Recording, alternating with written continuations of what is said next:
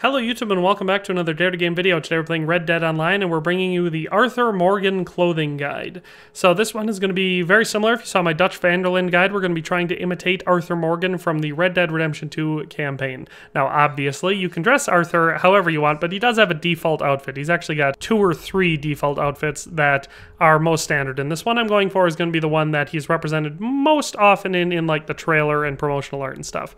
So that's what we're going to be going for here. Obviously you could dress him however you want in the campaign, you could give him whatever weapons you want, all that stuff. But we're going to be going for his promotional art appearance. So we obviously, as a disclaimer, it's for some reason not perfectly imitatable. For some reason, Rockstar has chosen to not give you the same options in online that you have in the single player story.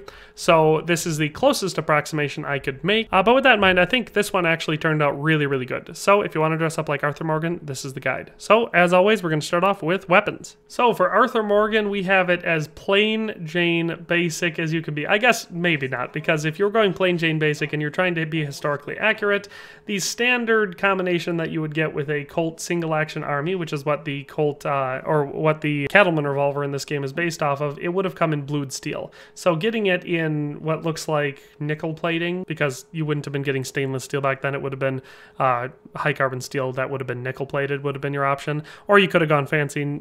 Some people would have had gold plated or silver plated, but let's be honest, this would be nickel plated. And the nickel in this game does not look like nickel does in real life. So if we just look at that quick, this is the nickel plating in the game. That's not what nickel looks like. But anyway, so this is Arthur Morgan's revolver. For some reason, he goes with the short barrel. He's got the standard wood grips, no engravings, no carvings, all plain Jane. It makes sense if you think about his personality that this is the gun he would rock. But honestly, he only rocks one, and it's as basic as it comes.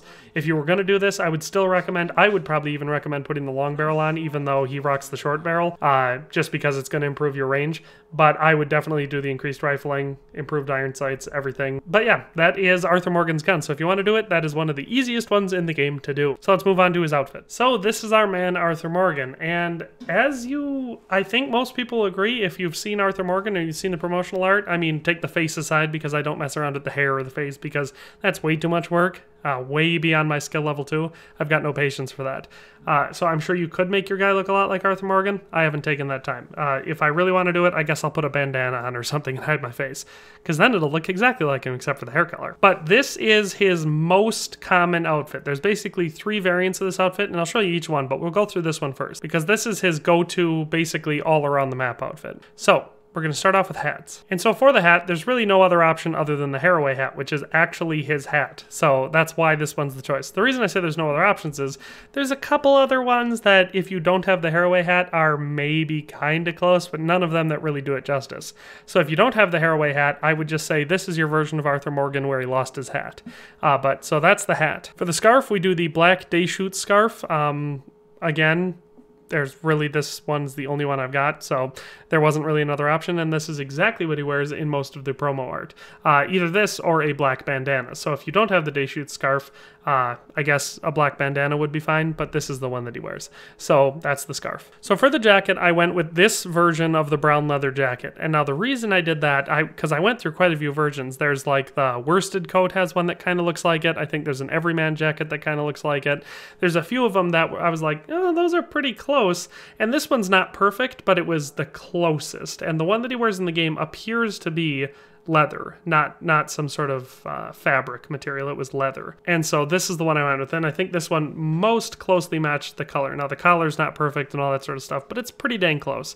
And I think if you wear it, people are definitely going to know what you're going for. So that's the jacket. Like I said, I went with this variant of the leather jacket. The shirt was difficult. I had a lot of difficulty finding out which shirt kind of matched his the most. So in the game, he definitely is wearing a blue striped shirt, and I'm pretty sure it's this one. I'm not certain, but I'm pretty sure. Now, of course, he keeps the collar open, but if I want to have the scarf on, I can't have the collar open, so that's unfortunate. But I went with this blue and white variant of the French dress shirt, so that's the shirt I went with. Now, for suspenders, which I do put on him because I'll show you later, I went with the gray and white striped cotton suspenders, so these ones I'm wearing here.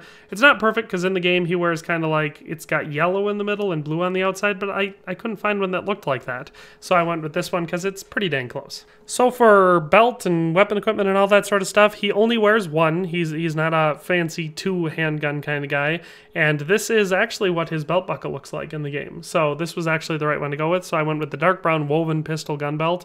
It's not like 100% perfect, but it's really, really close. So I think this one works really well for Arthur Morgan. So that's the gun belt / all weapon equipment. For the pants, I kind of went back and forth on a lot of stuff because I think the ones in his game are kind of like blackish green, like they have a greenish tint to them, but this is the ones I went with because I think they match what he wears the best.